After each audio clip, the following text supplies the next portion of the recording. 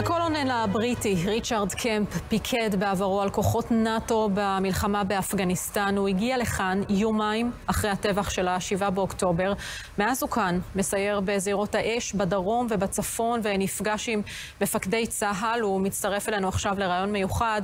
קולונל ריצ'רד קמפ, hello, thank you for joining me. It's my pleasure to join you. So can you tell me a little bit about what you've seen? From my understanding, you were taking on a tour around the Gaza envelope. Tell me a bit about what you've seen.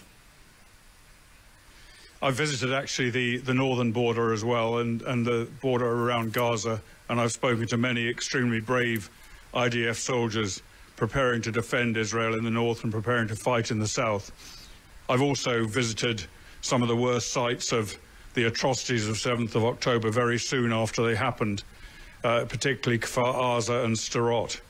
And some of the things I saw there, as well as the footage that I've watched that the IDF produced showing those atrocities, are absolutely shocking. I've seen many horrific sights on battlefields around the world. Never have I seen something as devastating and horrific as the scenes that I saw there, including the destruction of complete communities, the merciless killing, raping, torture and kidnap of innocent Israeli citizens. Some people over here say Hamas is ISIS. My view is that Hamas is worse than ISIS, much worse. Mm-hmm. And when you see leaders around the world, some leaders who are calling for a ceasefire, calling to Israel to stop the operation or the war in Gaza, and when you see women organization like the UN Women Organization, keeping complete silence for 2 months about the atrocities that we've been through, about the raping of Israeli women, what's your take on it?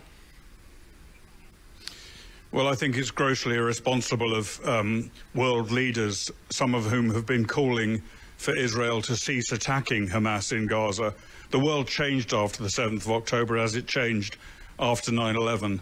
And Hamas was recognized as the incredible threat it presents to Israel, and it has to be eliminated. And that can only be achieved by one of two things, and that is Israel destroying Hamas, or Hamas laying down its weapons, surrendering and handing over the hostages. I do see pressure by world leaders on Israel to stop attacking. I don't see pressure by world leaders on Hamas to lay down their weapons and surrender or get out of Gaza. And as for the United Nations, the UN for many years has been the enemy of Israel. The UN condemns Israel unjustly for war crimes every time Israel seeks to defend itself.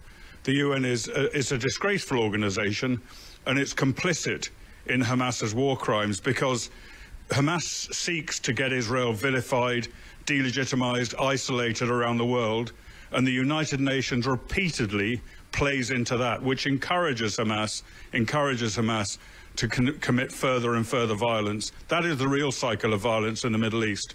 The UN, the world media in many cases, university campuses, and Hamas all conspiring to create this horrific violence, which Israel is then left having to deal with. And it's Israel that is unjustly condemned for defending its own people. No other country in the world would be condemned or has been condemned in this way.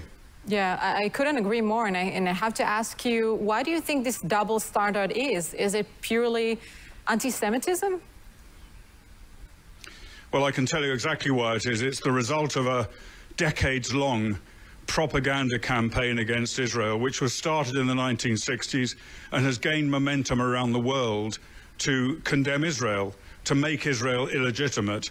And no matter what happens to Israel and no matter what Israel does, Israel under this propaganda campaign is deemed to be in the wrong. I've heard people disgustingly say that Israel had the 7th of October coming to it.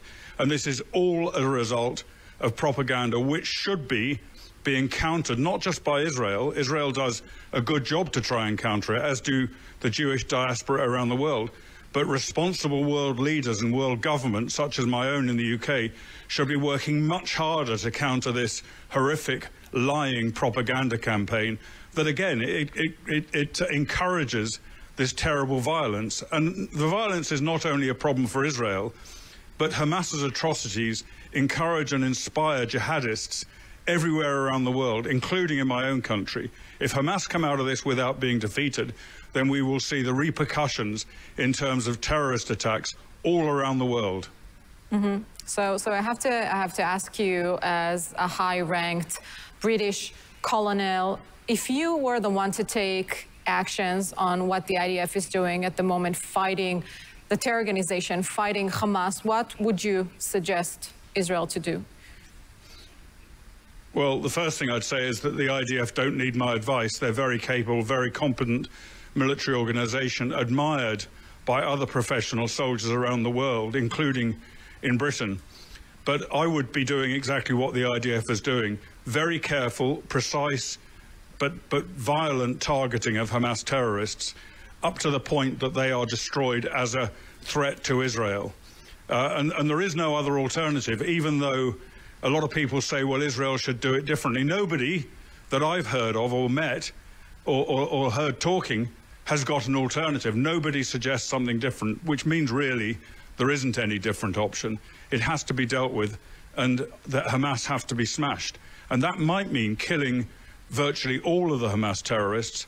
It might mean forcing Hamas out of Gaza in the same way as the PLO were forced out of Lebanon in 1982.